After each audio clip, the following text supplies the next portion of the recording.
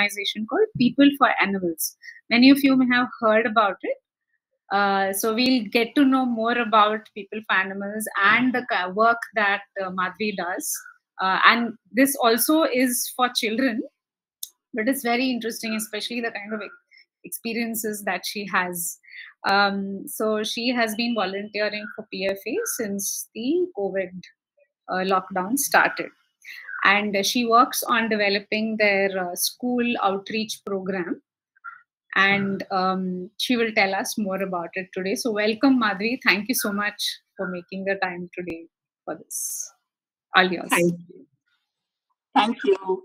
And just to let everyone, and I will continue on my laptop. Yeah? All right.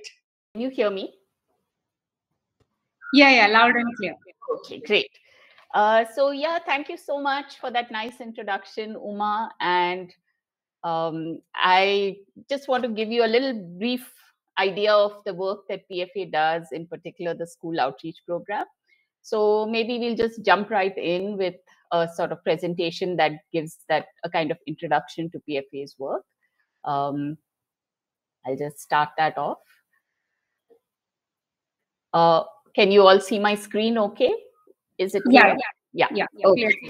Yeah. So People for Animals Bangalore runs a wildlife hospital, a rescue center, and this cute little creature, many of you may know what it is. It's a slender loris, and it's nocturnal and also lives in trees. And as you know, Bangalore has lost its tree cover. It's sort of become more and more rare, and now it's only found in these tiny pockets in the city. For example, the IISc campus. So we've made it a little mascot for the school outreach program. So just to clarify, we are going to use this term urban wildlife, since People for Animal. So basically, the basic work that we do is rescuing, treating, and releasing urban wildlife. But it sort of sounds like a contradiction, right? I mean, city and wildlife don't go together. So most of us associate wildlife with a forest somewhere far away. So I was just wondering, can you guys think of examples of wildlife that lives with us in the city? Snake. Yeah, snakes, of course. Great.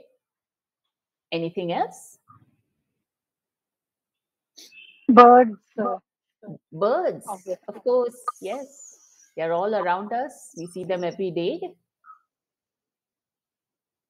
Any squirrels? Yes. So, any other things? All sorts of insects, huh? Yeah, exactly. There's so many small, tiny things that we forget they even live with us in our own homes, right? So wildlife is really all around us. And so some folks have a little bit of confusion on which animals are included in wildlife. So just to clarify that, so we are not talking of pets and domestic animals that are completely dependent on humans and live with them. We are also not talking about feral animals, like the stray cats and dogs you see on the road. We are talking about truly wild animals, like birds, monkeys, squirrels, anything that can, flourish even without human beings. So say all human beings magically vanished from Bangalore, all these wild animals would flourish. They don't need us at all. We need them. So that's where PFA comes in, and that's the work that PFA does. So here's just a random selection of the range of different mammals, reptiles, birds that we see in the city and that PFA has rescued and released. So you can see it's, even some very surprising ones that you may not have realized live here.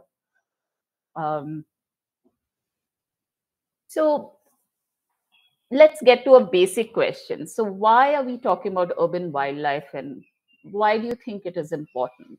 So anyone has any ideas? Why should we pay attention to it? Madhavi, the silence is representative of our ignorance. So please. Oh, okay. So I'm so sorry. I thought maybe I lost you guys. Lost connectivity, right? Yeah. Okay. Nobody's no, but no.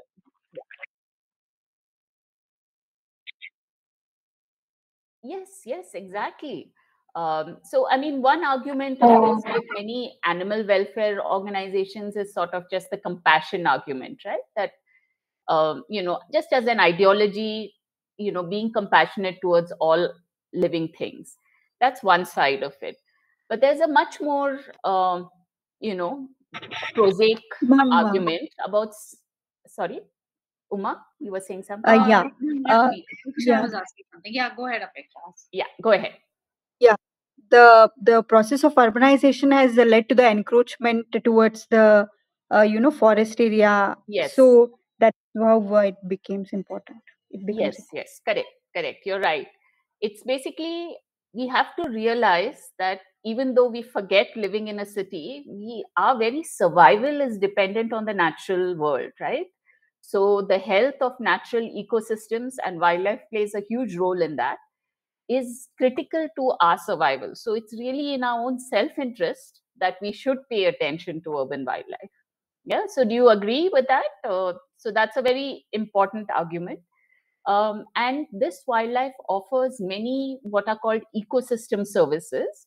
I'll describe a few. So, starting with pollination of plants, we've all read about this in school in our science, right? So, there are lots of insects and birds that pollinate plants, particularly our food plants. So, many of the fruits and vegetables we eat and we take for granted are actually pollinated by these insects and birds. So without them, we wouldn't have this food. Then, of course, we've also read about this in science, dispersal of seeds. So, many creatures eat the fruit and drop the seeds in various places, and from those seeds, trees grow.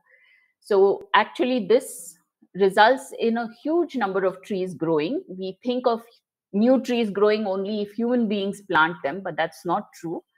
A large number of trees are actually planted by fruit eating birds and mammals, like you can see in the picture. And of course, we all know the importance of trees, right? We need trees for breathable air, to lower the temperature, to prevent water runoff, right? So it's critical. Animals also do a lot of cleaning up. So, a lot of animals are scavengers. They eat dead things, so dead rats or even stuff out of our garbage heaps. And in that sense, they provide like a free cleaning service for us, human beings. And the last, they control pests. So many of the animals eat other animals that human beings consider pests, like rats or mosquitoes, right? So for example, a barn owl, which is a type of bird, eats up to 300 rodents every year. So a single bird keeps that, reduces the population of the rats. Similarly, insect bats that come out every day in the evening eat up huge numbers of mosquitoes. And this is something that happens every day. And so it really provides that balance and keeps the population of these pests that we consider pests in check. Yeah. So does this make sense? Does this sort of show you that urban wildlife is quite important? Yes. Yeah, okay. Anything you'd like to add, or any questions, please do speak up. Because right now I can, my entire screen is being shared, so I can't see your faces. So I'm going to, rely on you guys speaking up if you have any questions. All right. So, given that urban wildlife is so important, PFA decided that working to save this wildlife is something that is really worthwhile, and that's why they do it.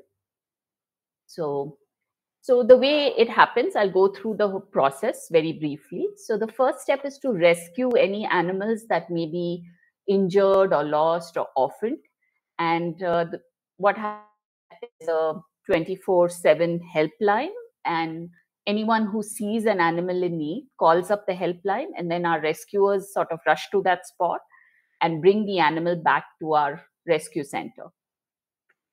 So you can see here various different animals being rescued. And just to point out that these kind of rescues should only be done by trained experts, especially, possibly venomous snakes. Still happens. In fact, almost every week we have parakeets, what many think of as parrots, like the green bird in the lower corner, um, rescued from fortune tellers all over our city. And many people, get sort of fooled by this, thinking the bird is somehow aiming for one card and therefore it's somehow telling their fortune. But what really happens is these birds have their wings clipped and kept in cages, and usually kept, without much food. And then little treats are kept under the cards. So when the cage is open, the bird sort of heads for those cards which have the treats under them, right? So these are the tricks used, and people get fooled by them. Even recently, just last week, we got two parakeets which someone brought, saying that I told, one relative I love birds, so they gave me two caged birds. So you can see how ironic and, sort of a lack of thought, that if you love a bird, why would you keep it caged, right? So luckily, this person brought it to us, and we will see what happens to it next. So the next step is to, if the animal is injured, to do a diagnosis of what the problem is and to give it the right treatment. So this is the second step, called recovery. And you can see here we have a range of different animals being examined by our vets. Now, the third creature here, the pangolin, some of you may know, it's a type of anteater, and it's found on the outskirts of Bangalore as well.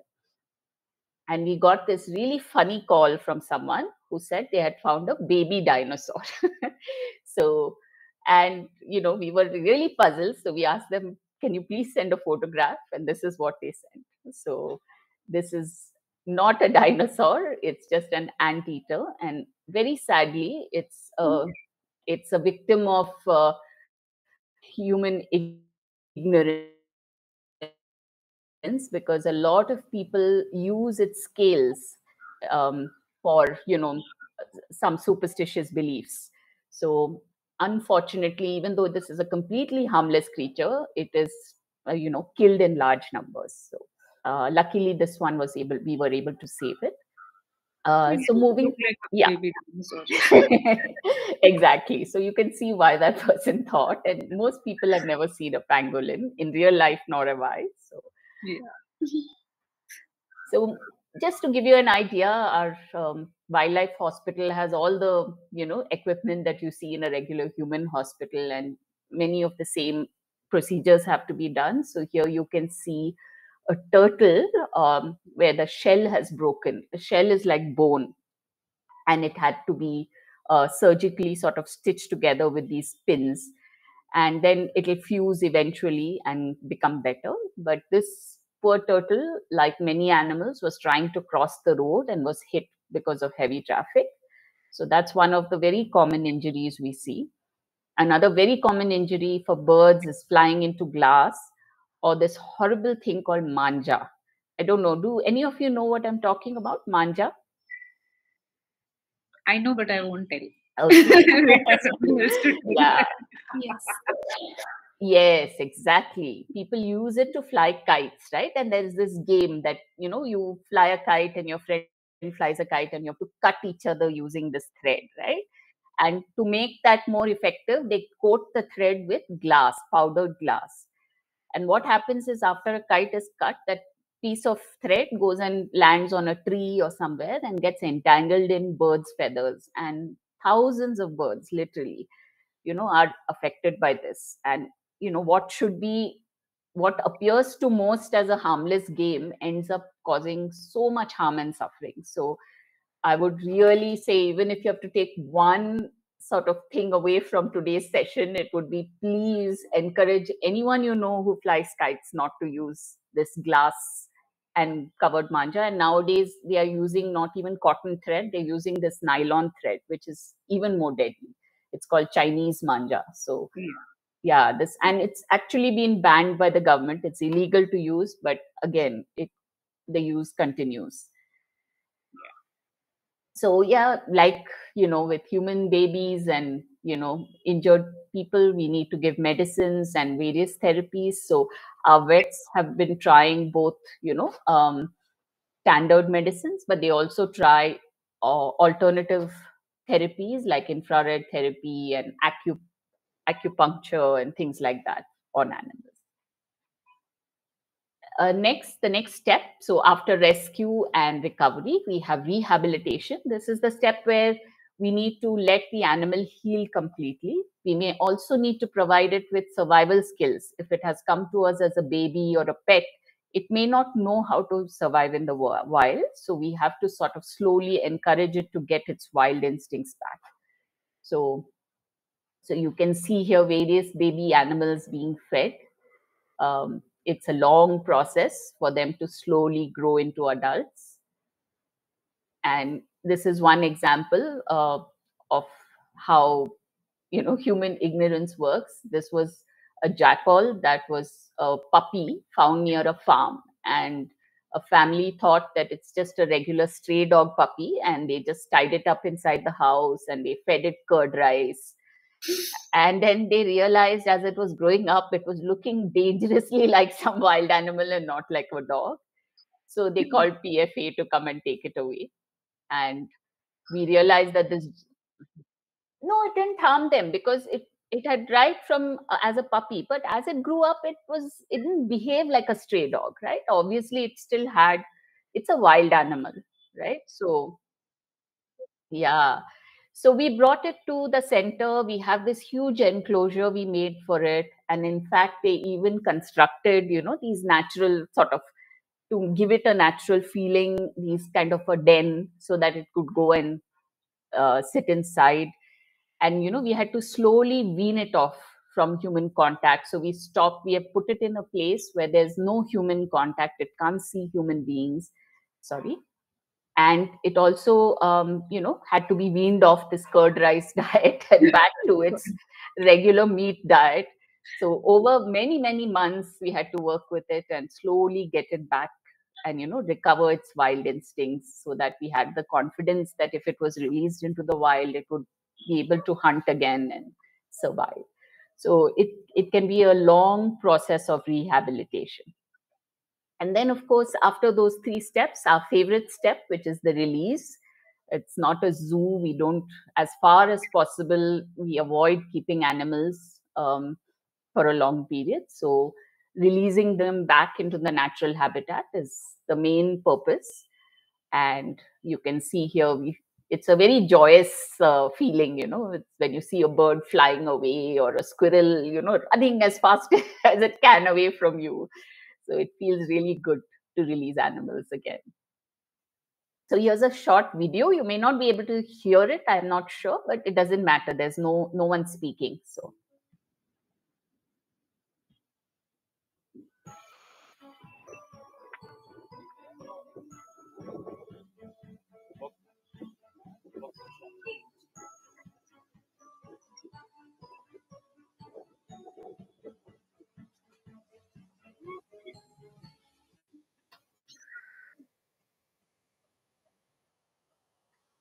PFA so far has rescued more than 35,000 animals and of 210 different species. And the majority of these animals have been released back into the wild. So you can see how these numbers start to add up and how it can make a real difference to the ecosystem. And of course, many people, when they hear about all this, would like to know, how they can participate. So here's our request to you that, first of all, spread awareness that urban wildlife is important. And if you see an animal in need, to please call PFA. And there's also a passive adoption program where, if you're interested, you can provide something for the care of an animal that's in PFA. Of course, you won't get to take it home and cuddle it, but you can provide a long distance adoption. Or you can also volunteer, which we have lots of very lovely dedicated volunteers from school, college, and beyond, who provide various services. Some, help with the cleaning or cutting of fruits for the animals, some after a little experience help with the feeding, some help with the campus, because it's a big campus. So some who have gardening experience have helped plant things. So various different. And I myself am a volunteer and I do school outreach. So, and of course, most important of all, please call PFA yourself if you ever see an injured animal. Yeah, so that's our message. And there's a 24/7 helpline. You don't need to note down these numbers, because if you just check the internet for PFA Bangalore, the Bangalore part is important because there are branches all over India. So PFA Bangalore will take you to our website. You can see lots of more information, the helpline numbers, and anything else you would like to check. So thank you so much. And that's just the general information about PFA. Anyone, any questions, anything you'd like, or comments, or anything you'd like to share at this time? It's in Kengeri. So if you know BGS Hospital on Uttarahalli Road, it's right next to it. Yeah.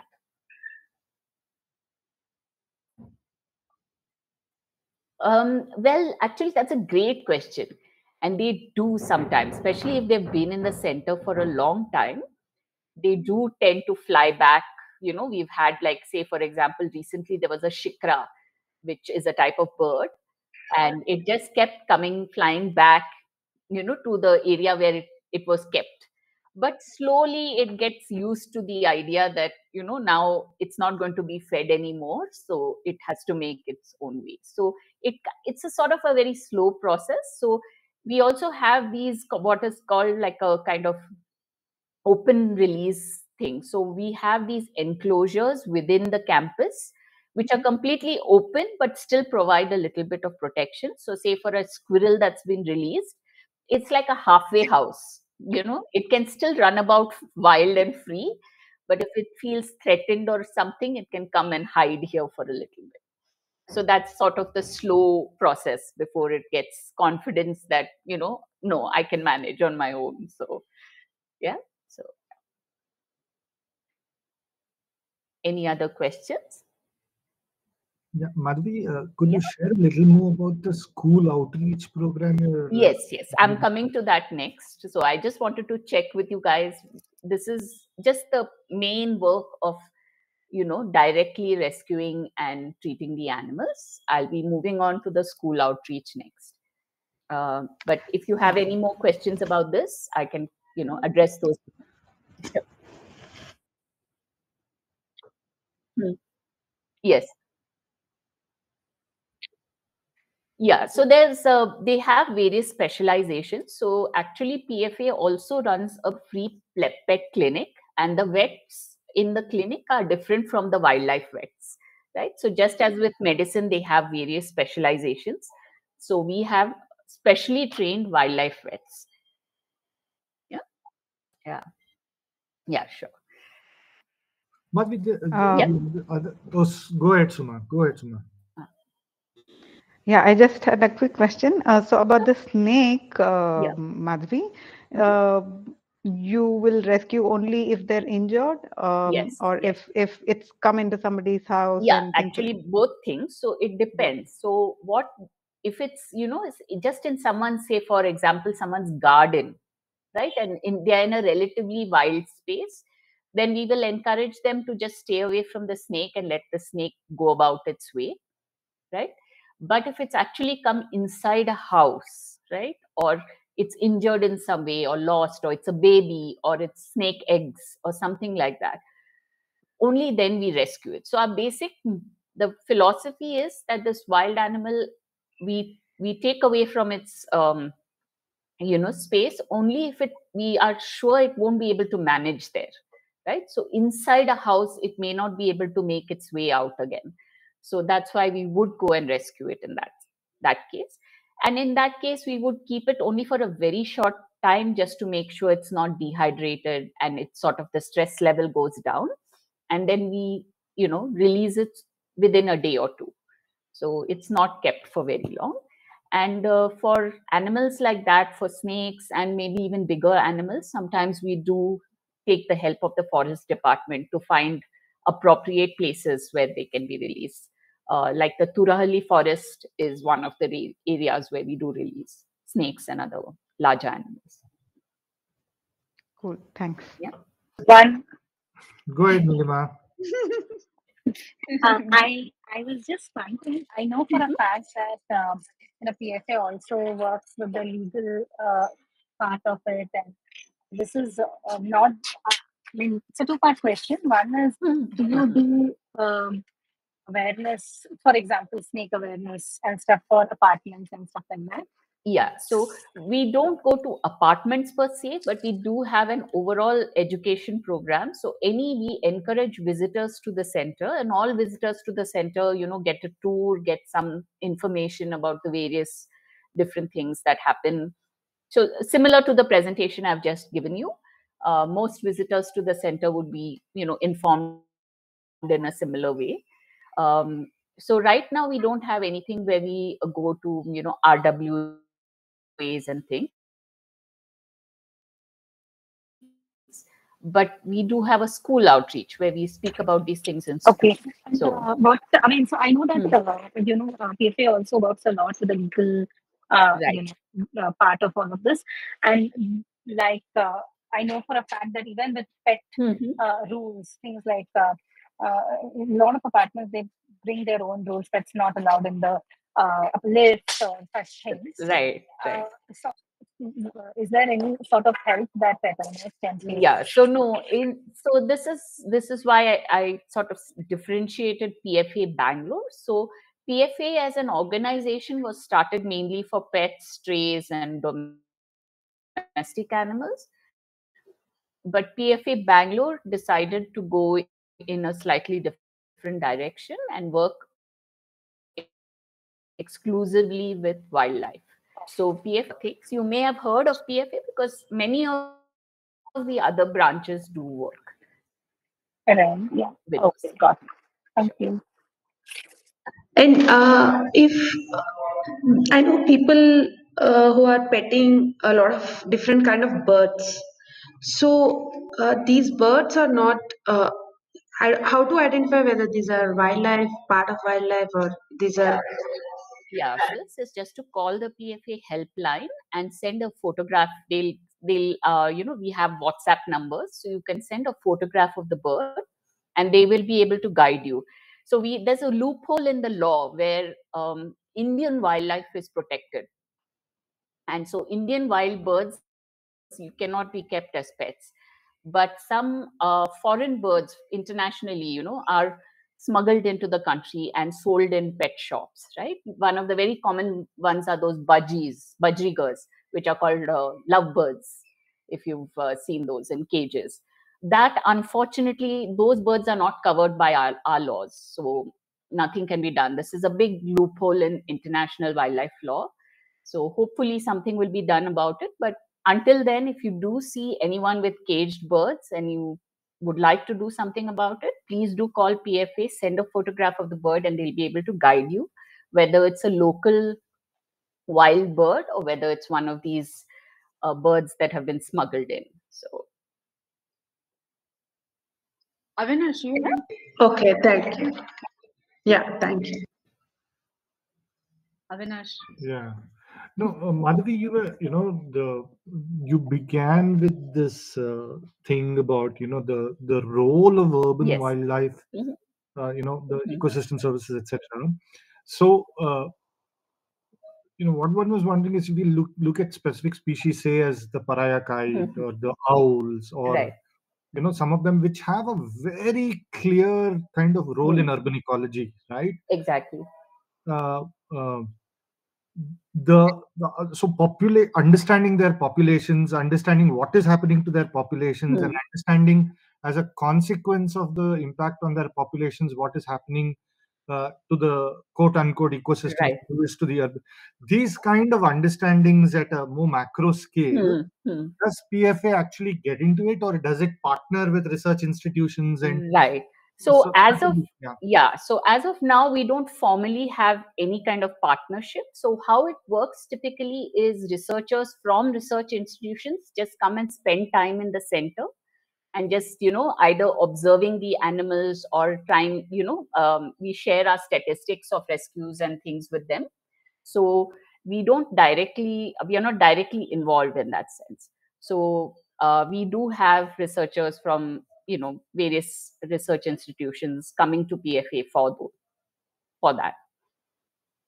Yeah, does that answer your question? But PFA itself as an organization is not directly involved with the research. We just are, help them out with providing, whatever information and data that we can. Sure. Thanks. Yeah. Thanks, Madhavi. Okay. Any more questions? Should I move on? Yeah, I think you can. So one question. Sure, of course.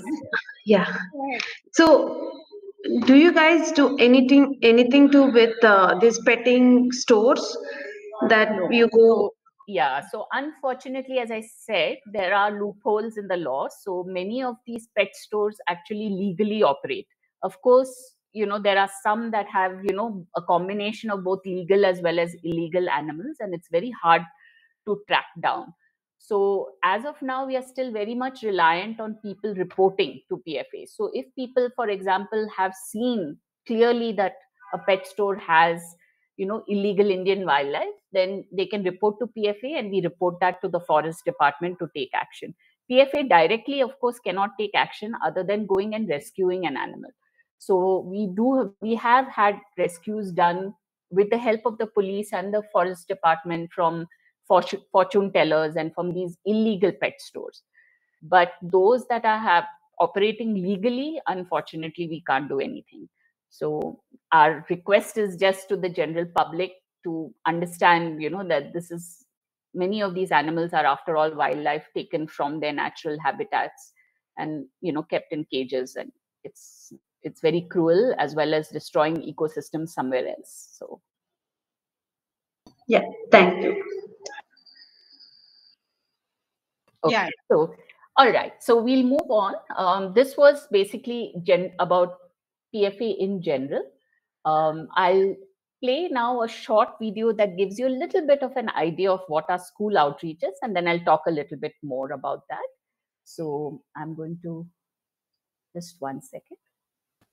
Yeah. So I'm just going to play this short preview of our school modules, just to give a very, very brief idea of the kind of thing that we are doing.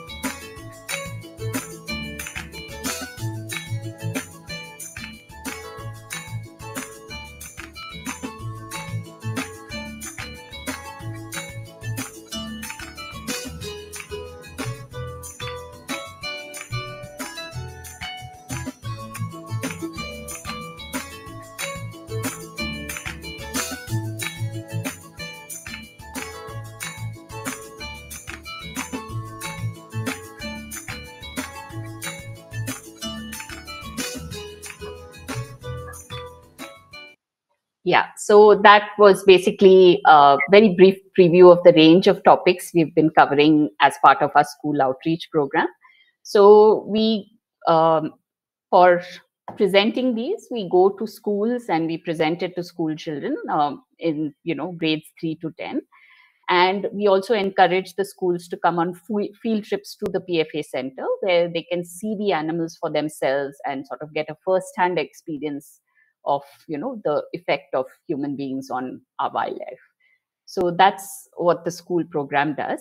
So I thought that since this is bio, we could go and explore that. If you notice, there's one section on lakes. We can go into that in a little more detail next. But if you have any questions on what you just saw about the school outreach, I could answer them now.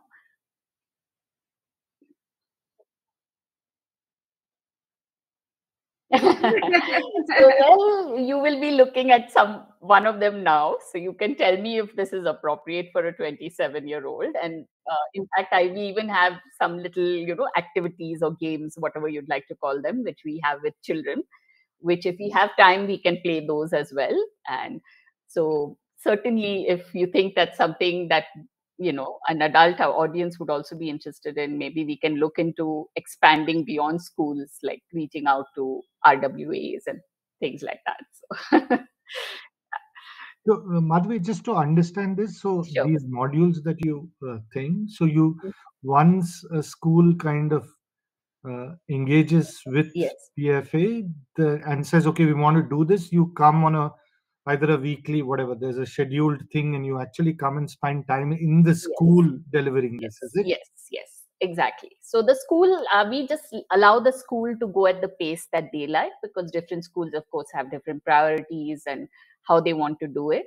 So we just the moment a school shows interest, we give them this information. They can even pick and choose if they think that they may not have time for all 8 modules, but they'd like to do at least a few with their children. So which grades, which modules, we sort of work. Typically there's a coordinator on the school at the school side, and we work with them to kind of figure out the whole program for that school. And then of course the school also comes for field trips to the center, so it's kind of a combination of all these things. So great. I mean, if I facilitate for my children's school, it's a kind of a part community school and Okay. part, yeah.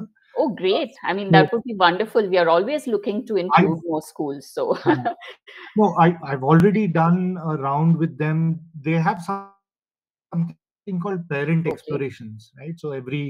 So parents get involved, and every every month or something.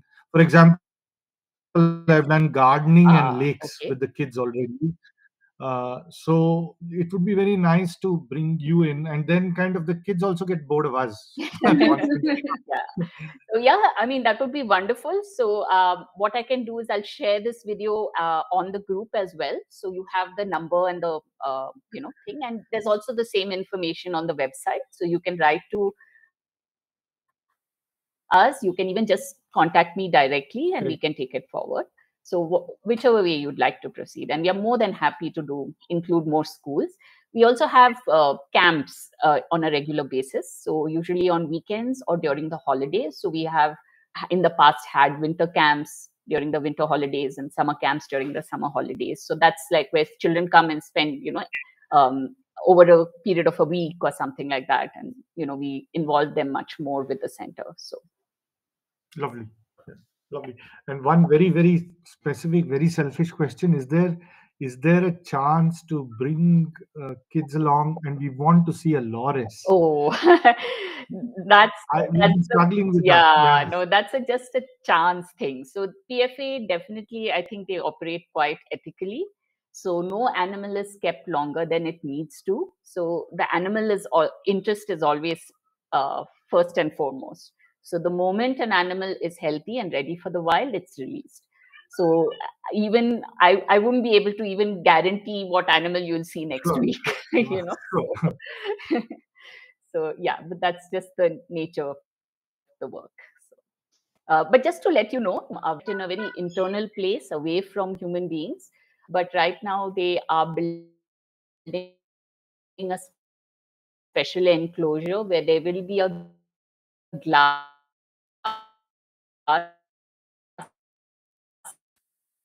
yeah. So I just wanted to ask you guys, I have gone much, I mean, we've taken much longer than I thought. So I don't think I will be able to do everything that I planned for the rest of the session. So Uma, this is a question for you as well, since you kind of know what I had in mind. So there are together 16 minutes long about lakes, and that's one of the modules that we have for school children. And the special interest with Biome is that we interviewed various people for these videos, and Suma Rao is one of them. So, so she's one of the stars of the video.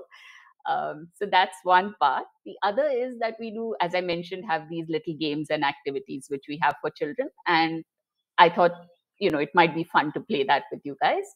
But I don't think we have time for both. So I will leave it to you, Uma, and the rest. What would you prefer to do?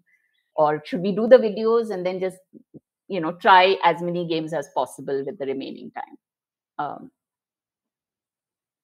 So is it necessary to see both the videos?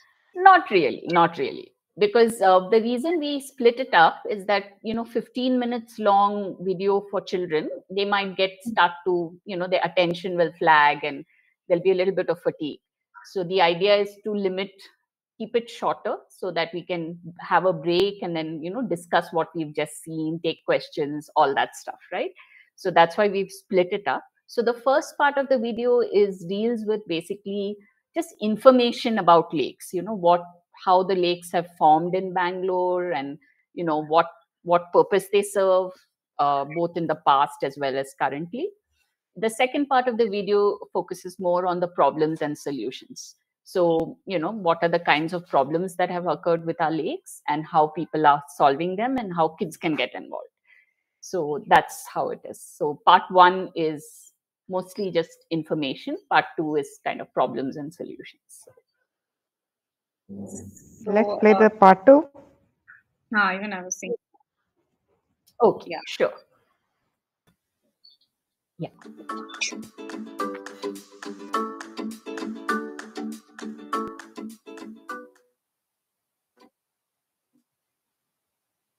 Two major challenges for any lake, okay? They are sewage and encroachment. All of these lakes are polluted. It is domestic sewage, or treated wastewater, or industrial effluents. Everything is being let into the lake. The moment it becomes dry in one dry year, people are trying to take it over for a mall or for a garbage dump or for some other kind of use. So that's the biggest problem. Even when the lakes are there, people are pumping in sewage. People always trying to grab parts of the lake to build on them. When builders take over a land and start developing an apartment complex or maybe a software park, the first casualty, the first to go are the wetlands, because we can just fill this up and build over it. A few years back, there was a lot of foam on the lake, a lot of plastic and litter at the edges. The lake was on fire and there was like a lot of smoke everywhere. And the building right near Population, we are too many of us. We have taken over the space of all the others. If something is getting extinct, it's because we are increasing in number. The rate of growth has gone much faster than any planning system can handle. As a consequence, our lakes has been receiving wastewater because everybody releases wastewater. The fact that we are thinking of lakes as parks. Lakes are ecological spaces with wetlands. They have a certain ecosystem process. When you convert them into jogging areas, car parks, some medicinal gardens, some ornamental garden, then lookout places for people, it's all very nice from a people point of view, but you're restricting the water area and you're often planting these exotic species. So it's really disrupting the ecosystem.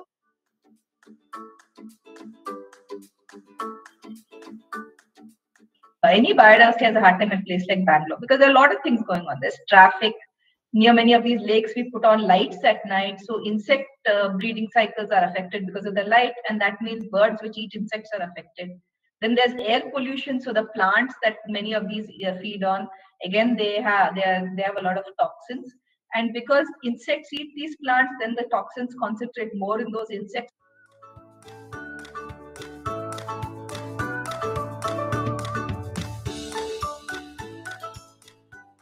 I have always believed in people's power more than anyone else.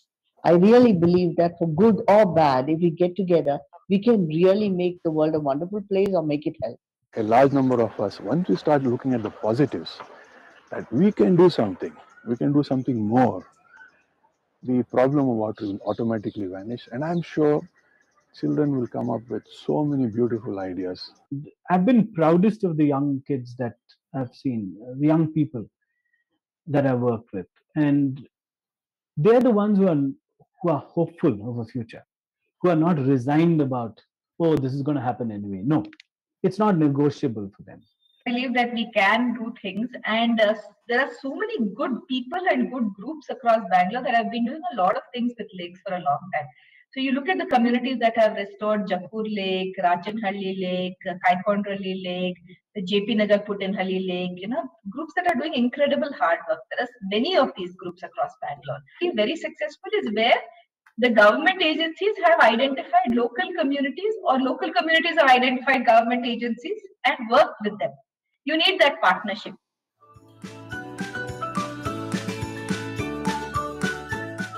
From my balcony, I could see this lake dying, and for about a year and a half, I said, someone else will take over and will do something about the lake. So I said, then I can't wait for this somebody.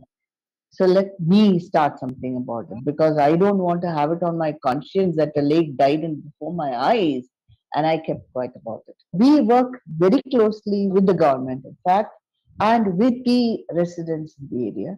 Where do we get money from? Because from day one, we have been raising money to maintain the lake, and that has been through donations from the locality. We had already been inviting residents in the area for weekend gardening. It's not enough that you just come and plant a tree like a VIP and you go off and forget about it. When the place was full of mothers, fathers, children, grandparents, everybody digging and deweeding and plucking and whatnot. A group of people together who are all living around the lake and decided to start working with the BBM. There's a wetland at the back, so we got the wetland protected as is, and we made sure that the walking path, it was supposed to cut through the wetland so that people could see the birds nesting.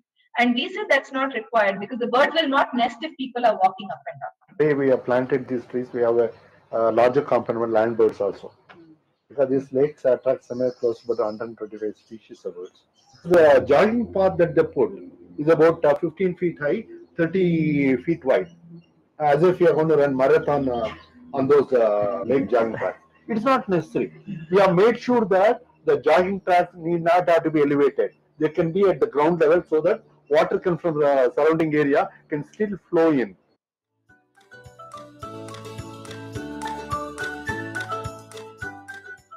When we walked around the lake before the restoration, there were about 20-25 species of birds. And post-restoration, it took some time, but there are well over 100 species of birds. We get pelicans, we get painted storks in the hundreds. It's a brilliant sight. It's really a success. We started off with 125 saplings, and now I'm guessing it's somewhere between 475 to 500 trees. There are 111 species of birds have been spotted at the lake, along with fish and butterflies and dragonflies, so many kinds of insects. It's a beautiful natural world, and it is this change in the ecosystem that gives strength to me and my friends to do better and better.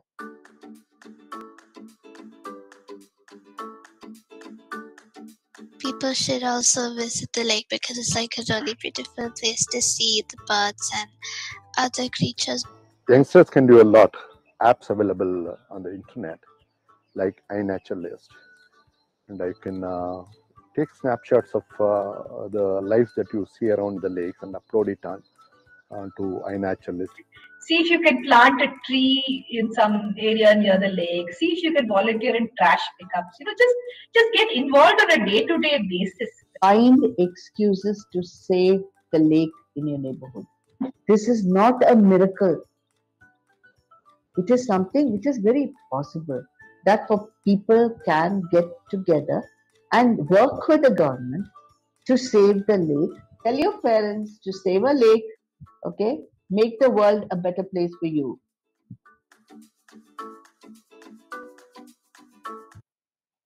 Okay, so that's the end of our lakes video. What did you guys think? Any feedback? Really cute. I mean, it didn't it doesn't seem like a video made. I mean, except for that cute music and the the questions coming on, it doesn't really seem like a video made for kids as such. So it's Right, very right.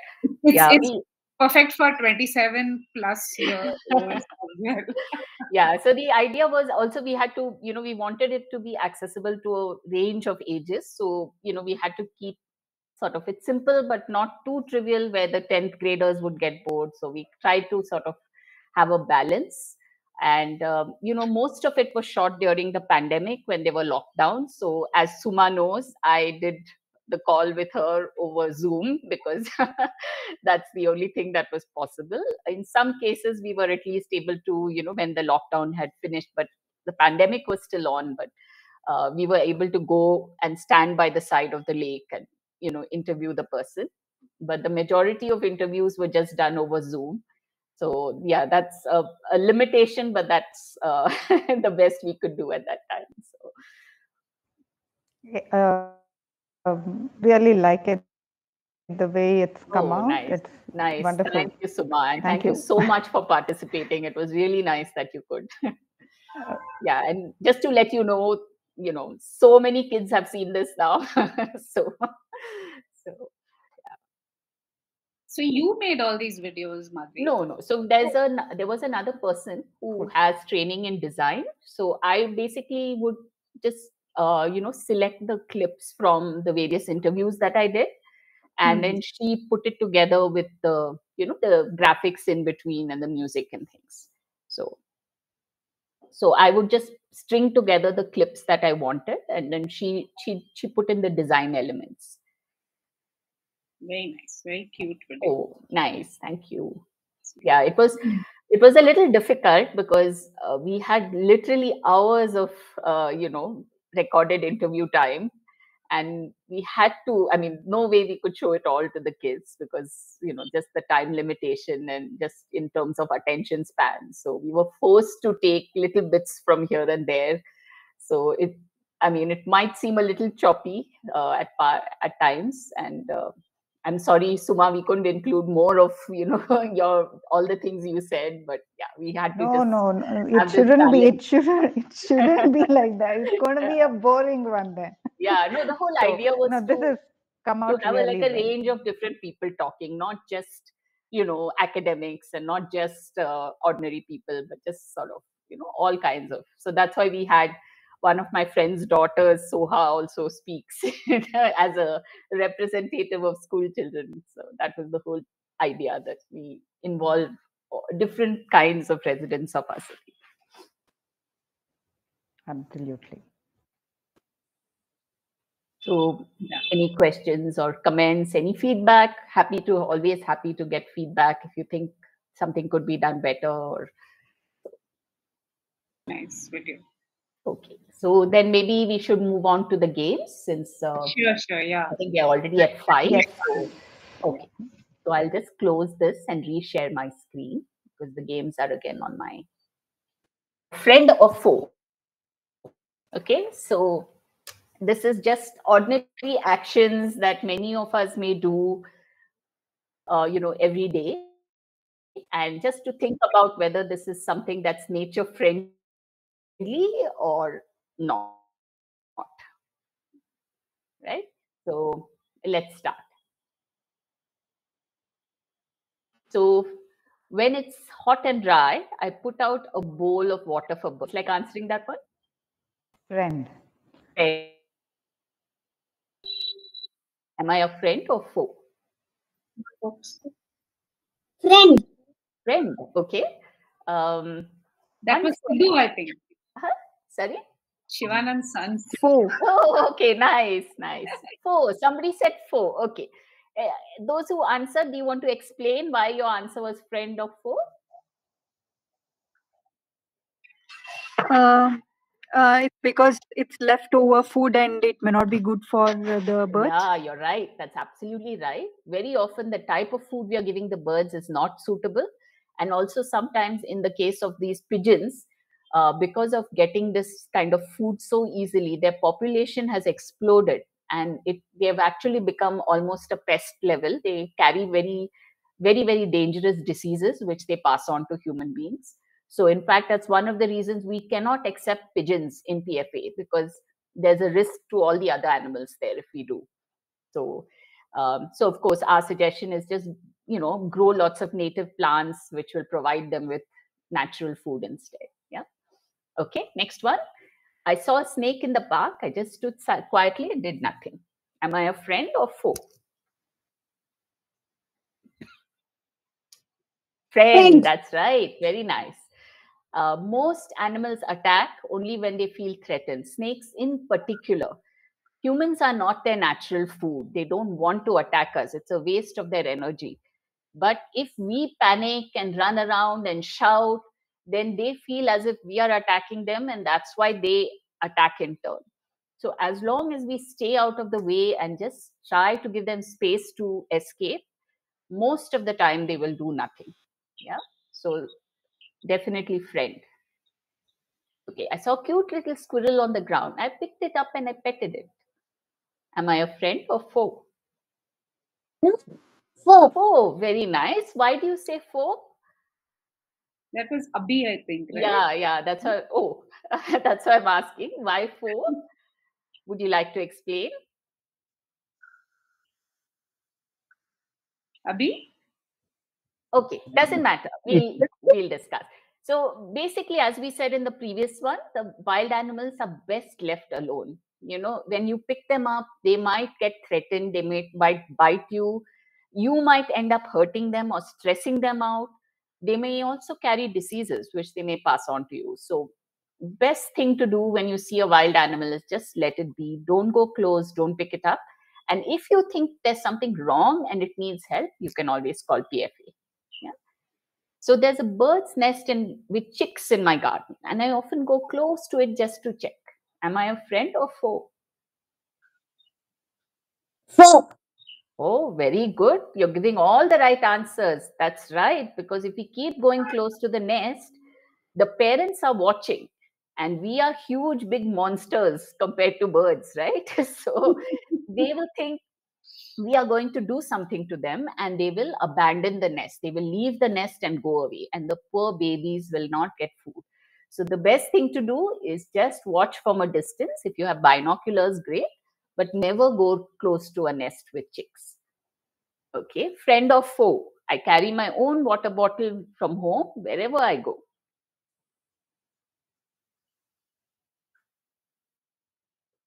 Yes, very nice. Best friend. Yes, absolutely. One of the biggest, things where single-use plastics happens is water bottles, right? So let's avoid those as much as we can. So other thing is, see, in the previous session you were telling, no, for kite flying they will use that manja and all. Yes. So one feedback what I got is like while going for one of the walkathon, no, Okay.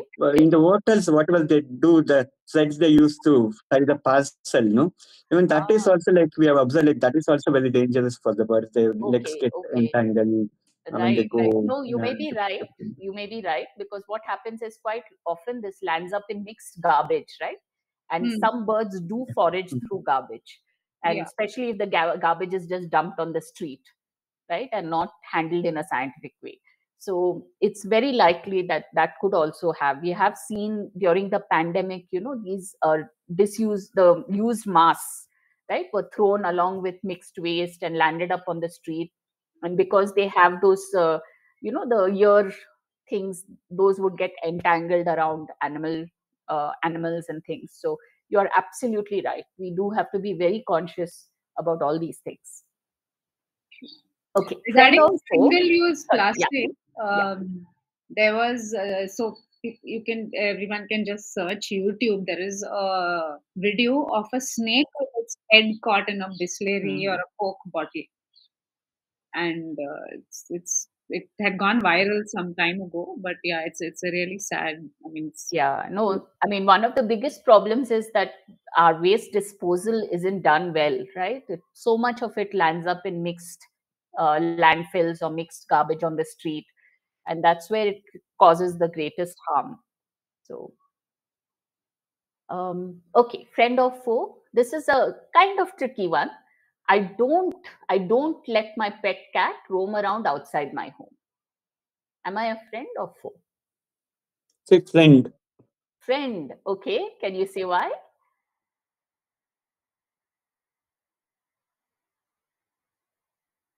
See, because we had that experience. That was very small cat. Okay, small kitten. So like, yeah, it was always our gate level. There was Right. cleaning Of course. outside the house and all. It went out, and immediately Ran long out. time and Right. Right. Yeah. Yeah. So you're absolutely right. It's dangerous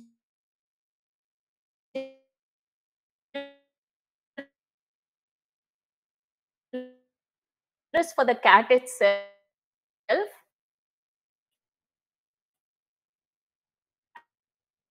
as well as the wild. Any cat roaming around is trees. So feral cats, not thousands, but millions of birds every year. So the natural ecosystem. So pet cats are best kept inside the house. Okay.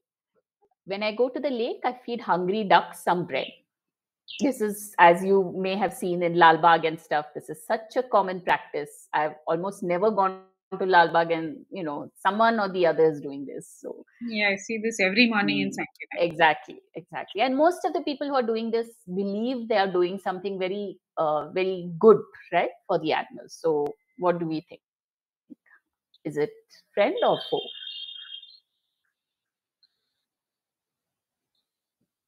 it's Okay. for only.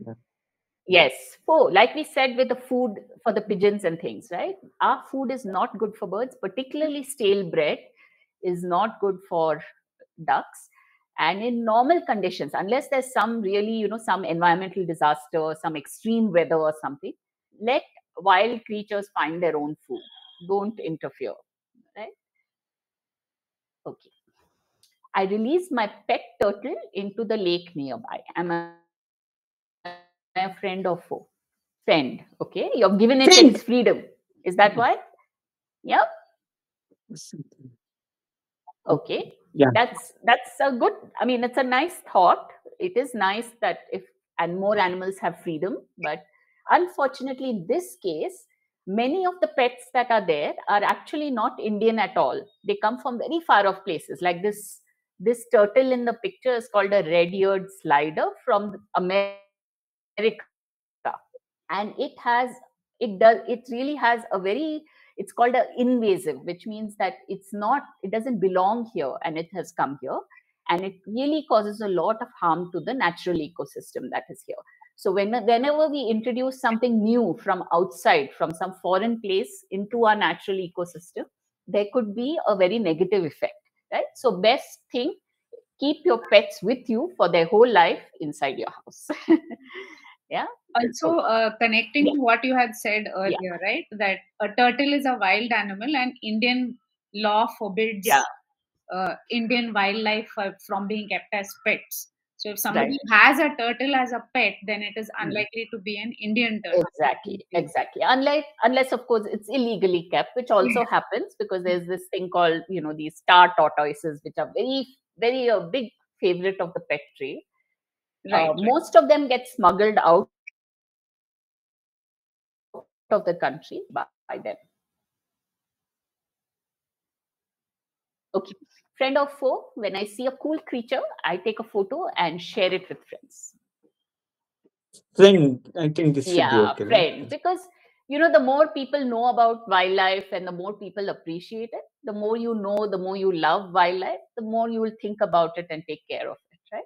So I would definitely say friend. And of course, this is assuming you're not going close to a nest or using a flash or disturbing the creature in some way. Yeah. Okay, so that's the end of our first game. Should we play one more? Yeah, we still Yeah. have some time. Yeah. Okay, all right, let's go.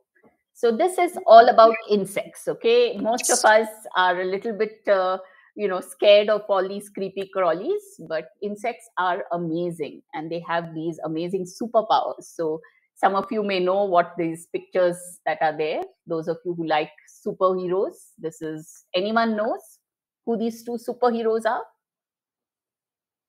Ant-Man. Yes, wonderful. That's right. This is Ant-Man and the Wasp. Yeah. So, okay. So this is like a matching. Okay. So the first thing is I can lift 20 times my weight. That's like you lifting a car. Which of these amazing insects do you think can do this? Ant. Very good. That's right. It is ant. Okay, next one. I jump so far, it's like you jumping across a football field in one jump. Which animal can do this? Grasshopper. Wonderful. You're right. It is grasshopper. Okay. I can fly 5 times as fast as you can run. Who does this? Butterfly. Think how a butterfly flies. Do you think it's flying very fast? Look around the 6. There's one. Is it dragonfly? Yes, it's a dragonfly. They can zip really fast. Okay, this is a very weird one. I am the deadliest animal in the world. You would think deadly animal will be lion or tiger or snake or something like that, right? Cockroach. But it's actually an insect. Think. Look around. Cockroach. Okay. Anything else which could be? Mosquito. Mosquito, yes, because mosquitoes spread so many diseases, right? Like malaria and dengue and chikungunya, and cause the most human deaths every year. Okay, next one. I migrate hundreds of miles before the monsoon. Hundreds of miles. Such a tiny little insect. Yes, you may have heard of the monarch butterfly in America, which flies all the way from North America down to Mexico. We have such amazing butterflies right here in South India. Just before the monsoon, they fly from the west to the east to, escape the heaviest monsoon which comes in the Western Ghats area, right? So, yeah, so every year they migrate back and forth. So it's all happening right here. In Bangalore, we see them sometimes, just in May, end of May, just before the rains begin, you'll see these clouds of butterflies all flying in one direction, because they are trying to escape before the monsoon comes. Okay. And the last one, now, of course, we all know which one it is. I can live for weeks without my head. Cockroach. Cockroach, yes. There, we are so familiar with it, but it has this amazing superpower. So, okay, those are the answers. Okay, next set. I can walk upside down on the ceiling. Which one? Upside down on the ceiling. Lizard. You're right. Lizards can do that. You're absolutely right. But can we choose among these 6 insects? It's something that comes in your house. You've surely seen it. Not quite. Okay, it's a house fly. A fly has these special, if you've ever looked at a fly in very great detail, you will see they have these sharp, pointy, almost like spikes all along their legs, right? If you've ever seen that. So that is what helps them walk on vertical surfaces, upside down, any which way,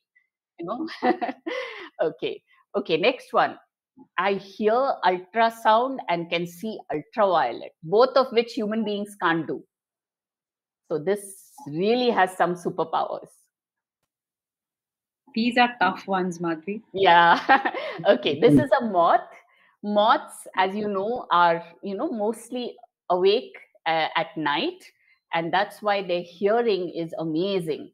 They can hear much better than us, and they also have the ability to see much more ultraviolet part of the spectrum, beyond what we can see as humans. Okay, next one.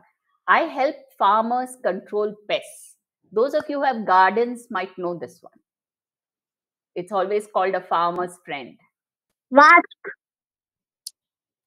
Sorry, someone said something. Wasp. I didn't hear. Wasp. Wasp. Not quite. You're right. The wasps are helpful because they also pollinate many plants. But this is a pest controller.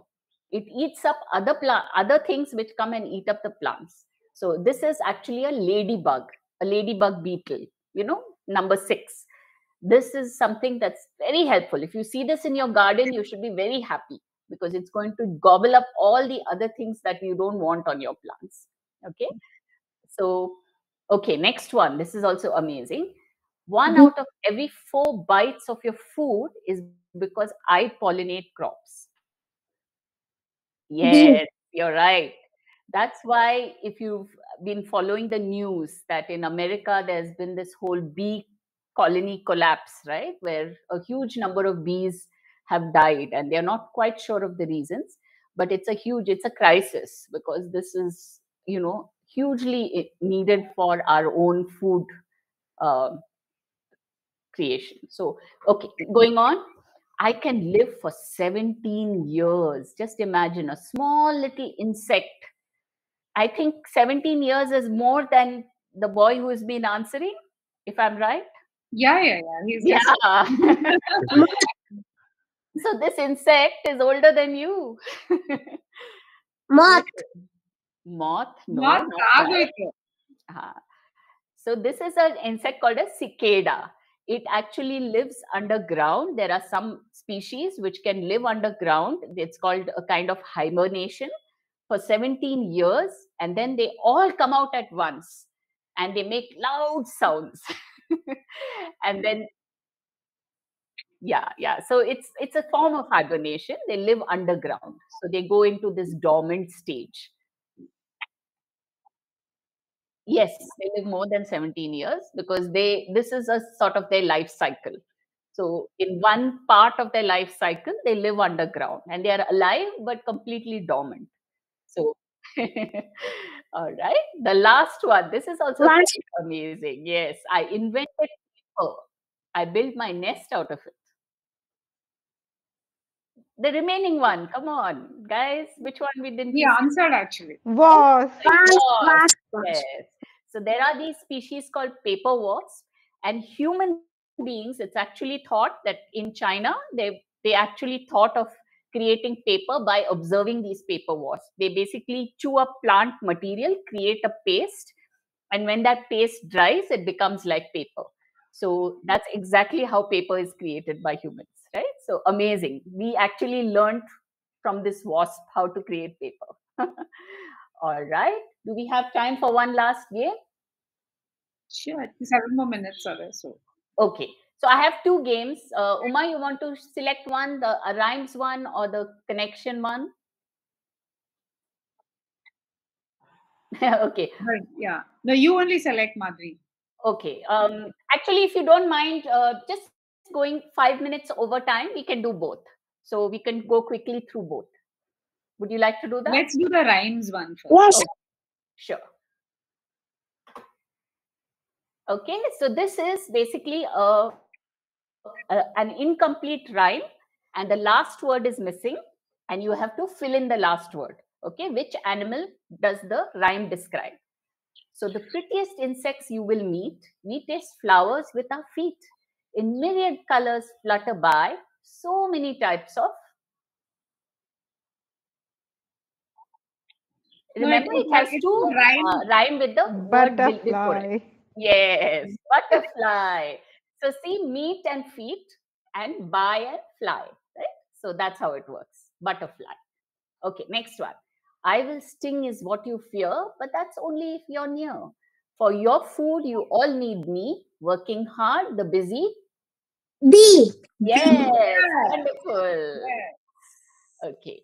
Next, bell-shaped flowers I pollinate. With long bill I nectar take. I don't hum, that's so absurd. I am a beautiful. Uma can answer this. No, I shouldn't. I know it. It has to rhyme with absurd. Okay, Suma. Ladybird. It's something that has to rhyme with surd. So it's close, but it's a bird. It's some kind of bird. Dashboard. Okay. Okay. Hummingbird? Yeah, so that's why that third line, I don't hum, that's so absurd. It's a bird called sunbird. It's found in Bangalore. And many people, when they see it, think it's a hummingbird, but we don't have any hummingbirds in India. Hummingbirds are found only in the Americas. So that's why many people assume it's a hummingbird, but that's why I say I don't hum, that's so absurd. Okay, so that's a sunbird. Okay, most common raptor in the world. Raptor is a bird that hunts, soaring high with wings unfurled, not an eagle. Get that right? Your cleanup crew, the black. Something that rhymes with right. Right. And we talked about this bird. Kite. Yes, very Yes. good. Cleanup crew, right? Again, the third line is because many people call it eagle, but it's not an eagle. Yeah, it's a kite. Wonderful. Okay. I have no venom and no fangs. Rodents quell my hunger pangs. Don't kill me. Give me a break. Slim and long, the fast rat rhymes with break. Snake. Snake, yes. Yes. So rat snakes are one of the most common snakes we see in the city, completely harmless to humans, and they eat rats and help us out. Okay, I aerate soil so plants can grow. I'm he and she in one, you know. The sight of me may make you squirm. I'm the helpful little, excuse me. Right. Earthworm. Earthworm. Earthworm. Right. Yes. Very nice. Very nice. Okay. Yes, Yeah, it's a hermaphrodite. Yeah. Okay. So spiny neck and long tail, red in face shows I'm male. Make bugs vanish like a wizard. I am a common garden lizard. Yes. Yes. So as you have seen, lizards have long tongues. They can put out, you know, similar to frogs and toads. They can put it out and grab insects, right? So, okay, I won't win no beauty contest. Eating bugs is my main interest, both on land and water mode. I am a warty common Rhymes with mode. mode, and both on land and water. I said the word just Toad. yes, toad. Scores of pests I eat a year, quiet wings at night appear. With big eyes, I'm on the prowl. Let me be, I'm just an Owl. owl, right? Yes. So, as many of you may know, owls unfortunately are one of the saddest victims of our superstitions. Lots of people, you know, kill owls for black magic and such things, even though they are such helpful birds and they're completely harmless to us. So, this is another very tragic thing that happens on a fairly large scale. Okay, the last one, seed dispersers, pollinators. Some are insect terminators. We are not pests like mice and rats. We are just harmless flying Bats. bats. Bat. That's right. Excuse Lovely. me. Okay. By the way, all these poems have been written by Madhavi, Yeah. composed by Madhavi. Yeah. So all these. Excellent, Madhvi. Excellent. You Oh, can share all this. What, thanks. Abhi? You can share all this. Sorry, I can't get it, but I'll just start. You can tell me later, just so that we are running out of time. Okay, I'll start the next game. So here is a very, very important idea about the ecosystem. It's basically that everything is interconnected, right? There's no one thing that exists just by itself in the ecosystem. So it's like a web. It's not just a food chain, but it's a food web. And there's so many connections, many of which we don't even know about. So here are some common animals that we see around Bangalore, and animals and plants. And can you think of some connections between them? So for example, I'll start. I can say, like, for example, you can see a snake, that's a rat snake, and they eat rats. So there's a connection between the snake and the rat, right? That's a connection. So like that, can you suggest 2 or 3 more connections?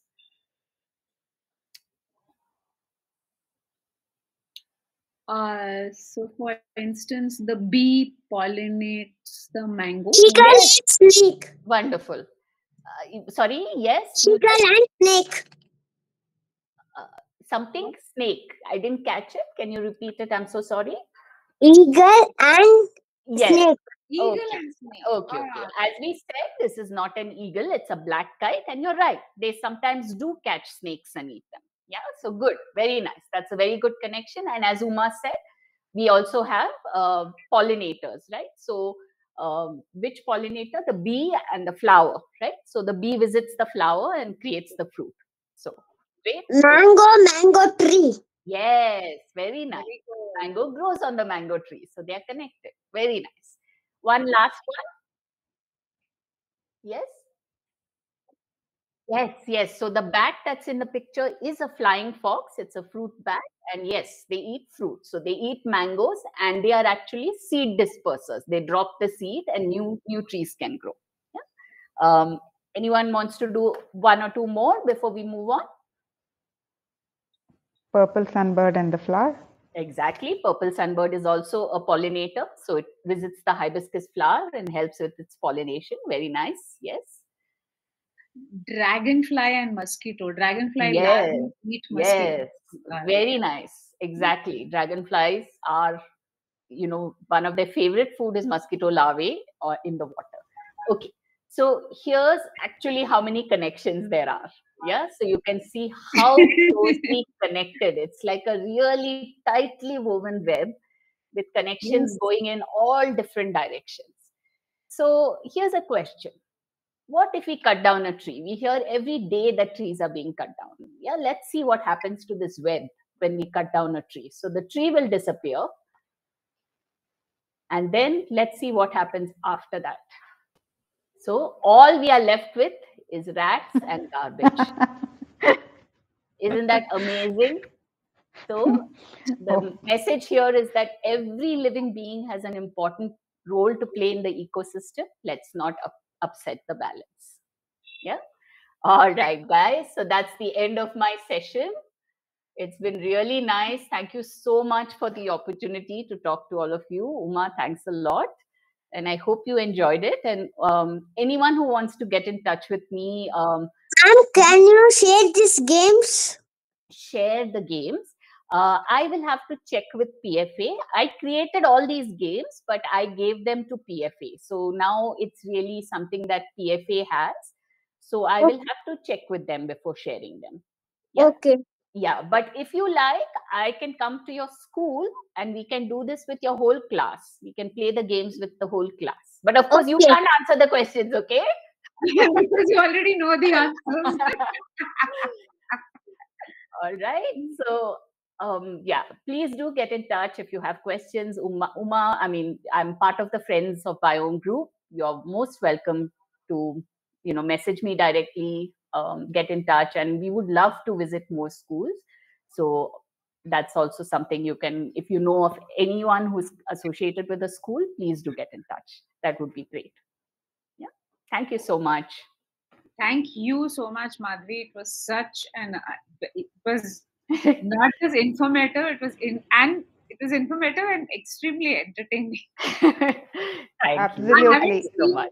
This level of participation from everybody in any of our sessions so far. This was really nice. Oh, thank you So we should invite more people with school outreach programs. There'll be a lot more participation then. Yes, but excellent, Madhavi, excellent. Oh, and thank you so loved, much. Loved the game. Thank you. Yeah, you. really interesting. Nice. Thank you. Very nice.